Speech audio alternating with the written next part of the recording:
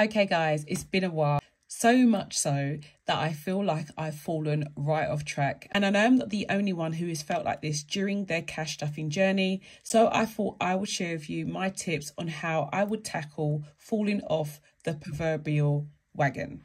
So here is my current setup, and I thought I would do a colour swap. So I'm swapping these with these. I have also changed up some categories of envelopes where I have grouped one or two together. This will also help if money is tight and you are struggling to stuff all of your envelopes. I have added some new dividers and challenges. Sometimes redoing challenges that you've done in the past that have worked can really help to get you back on track.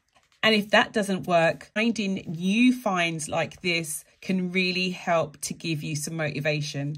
Isn't she gorgeous, guys?